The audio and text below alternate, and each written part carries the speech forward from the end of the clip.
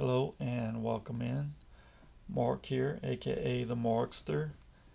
This is video number 63 in the FreeCAD series. Today we're going to experiment a little bit with the Assembly 3 workbench. This user on the help board at freecadweb.org has a question about aligning these cubes. These are 4 cubes in this object. Getting them aligned such that when he fuses them,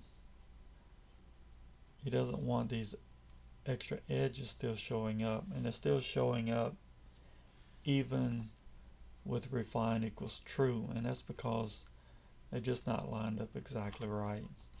He did it with the draft workbench, move and snap tools, and it's just not, he just didn't get them exactly right. So he uploaded his model, and we'll use that model that he uploaded and try to get it corrected. So I'm using VirtualBox, Oracle VirtualBox, which I believe to be free open source software. I know it's free. I'm pretty sure it's open source. Not entirely sure on that. But if you just do a Google search for Oracle VirtualBox, you'll find it. Or whatever search engine you prefer. And I'm running Ubuntu virtual machine inside of it. So I've got Windows 10 running VirtualBox, and inside VirtualBox an Ubuntu virtual machine. I believe it's been a while since I put this together, but I believe I got the virtual machine from osboxes.org. They've got pre-configured virtual machines you can download there free of charge, and they've got them made for VirtualBox. Some are made for VMware, which is commercial software. It's not free. There is a VMware player that is free, but I recommend going with VirtualBox.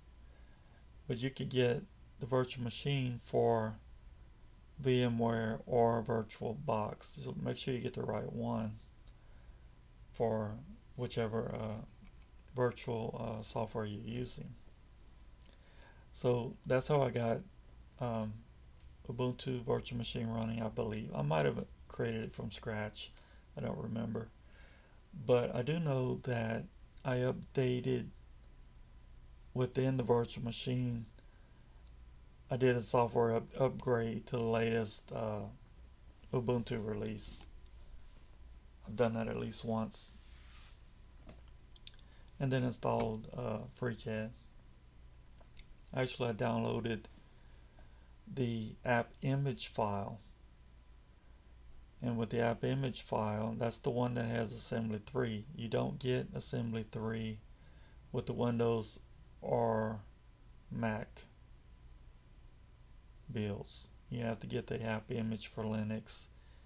As of right now, that could change in the future. So anyway, did I show you which version yet? This is 0.19.203.10 on Ubuntu 18.04.4 LTS. So FreeCAD thinks it's running in Linux, even though it's really running in a virtual machine. This is the user's file. So you can see it's 4 cube objects. Now one thing I did notice when looking through these is, I'm not sure why I'm getting this box here.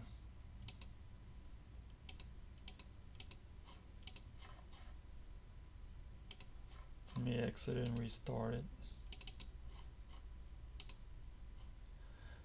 So the AppImage file, you download it, mark it executable, and run it. You don't have to extract it or install it.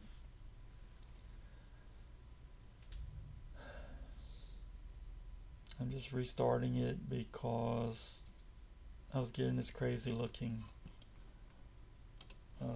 artifact there. I don't know why. Still there. Must be some setting somewhere. It's showing the bounding box, and I don't know why. Anyway, one thing I noticed looking at these, this height is 9.99. Everything else is an integer value, but not this one. So I'm going to set that to 10, assuming that's some sort of an error. And then we'll try to get them aligned. So I'm going to go to Assembly 3 Workbench. Go to the menu, Create an Assembly. Now, this requires each object that you're manipulating be inside of a part container. So I'm going to create 4 part containers, one for each cube. Drop one into each part. And hopefully, let's expand these to make sure. I got one in each and not 2 in one and none in another. So select all 4 of these parts, drag them into the assembly. Now when you expand the assembly, you see you have elements, parts, and if you expand parts, you see all the objects. That's the hierarchy you need. When we start adding constraints, it will create a constraints group as well. So the assembler uses constraints similar in many ways to the constraints that you've already seen in the Sketcher workbench. In the Sketcher, for example, you could constrain a point on an edge, and you can do 2 points constrained together, or 2 edges constrained to be parallel, etc. Now in here, I want to constrain this edge of this box to be aligned with this edge of this box. So if we zoom in closely and keep zooming in, we can see that these 2 edges are not exactly lined up. Let's see if I can get it to pre-select that other edge there. Let me switch to wireframe mode.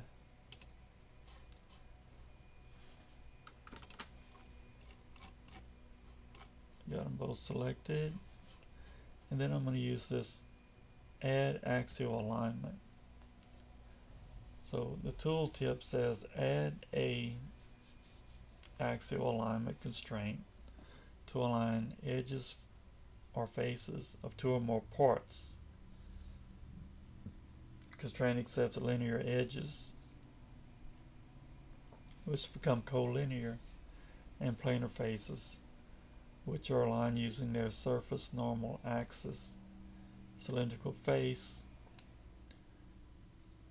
Different types of elements can be mixed. So here we have 2 edges that we're going to align to be collinear.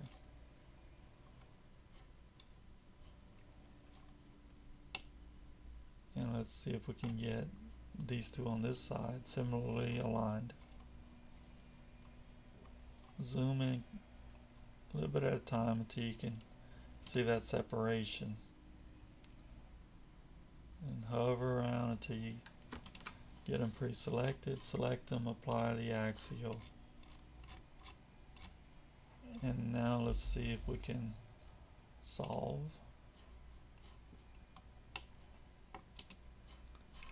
So notice now we have a constraints group with our 2 constraints inside.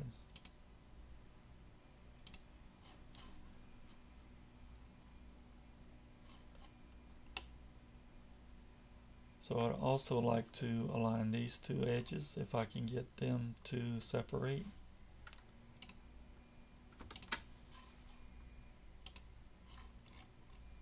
And solve. You got two options, solve and quick solve. Not sure what the difference is. One of them maybe is quicker, the other more robust, I don't know.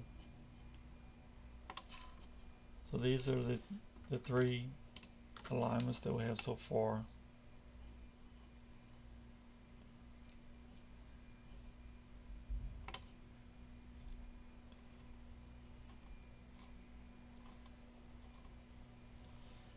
Let me see if it'll let me allow these, align these two as well.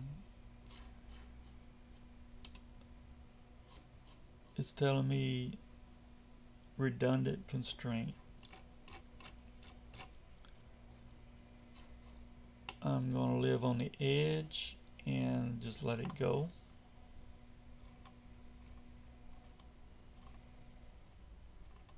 In the sketcher you don't want redundant constraints, but this is not the sketcher.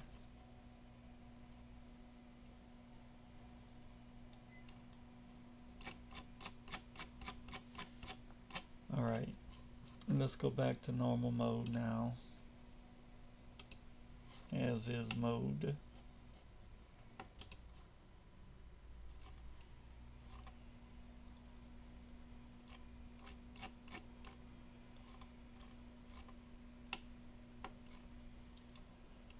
Let me see if I can align this now. Alright, if we zoom in closely, yeah, you see how this point is above this plane. So I'm going to select the point in the plane, and this time I'm going to apply this constraint. Add a point in plane to constrain one or more point inside a plane. I don't think English is the first language of the person who wrote that. Let's apply, solve these.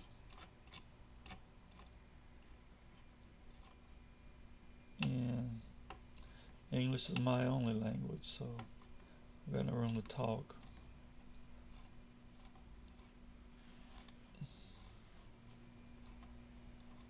Yeah, let's do this point on this plane. Lots of options, point on line, point on circle, the point distance, coincident between 2 points. So we want point on plane here. Solve it. And I think we might just have it perfectly aligned now. So what I'm going to do is hide the assembly. Switch over to part workbench. Expand these parts. Select each part. Not the... I want you to notice something here. You see how these were adjusted, the placement? This is in nanometers, so very tiny adjustments have been made to each of these parts. Not this one, evidently. That one must be that main bar.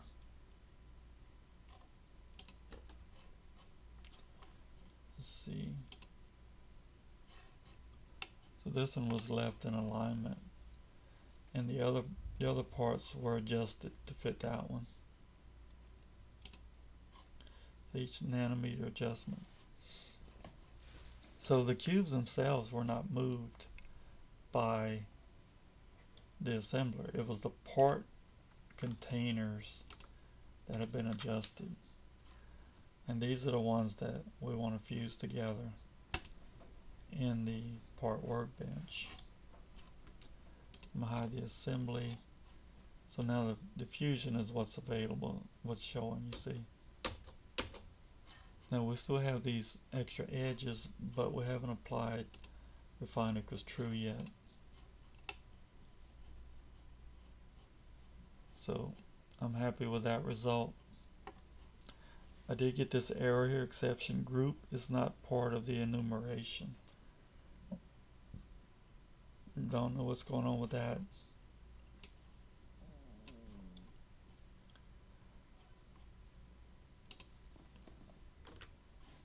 If we select parts here and try to fuse that, we get exception. If we select the assembly and try to fuse that, we get exceptions.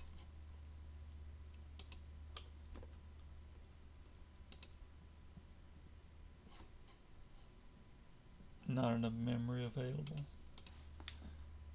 Still some bugs to work out. And I don't have much experience with this workbench either, with assembly. So through experimentation, I have found that fusing the parts seems to be the best way to go if you want a fusion object that you can refine and get rid of those extra edges. So assembly 3, it looks like a really interesting workbench with a lot of promise. I think there are still some bugs that need to be worked out, no doubt.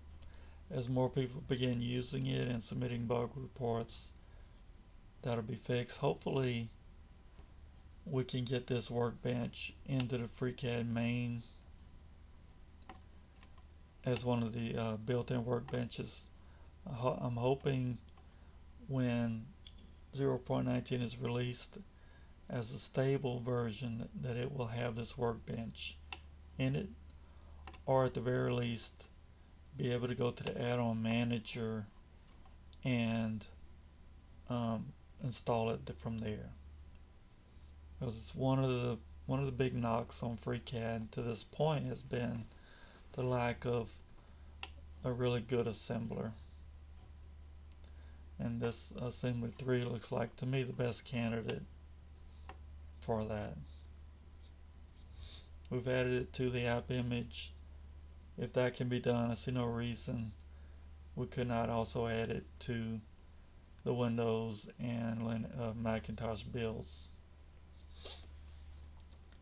My 2 cents on that issue. So thank you for watching and have a great day.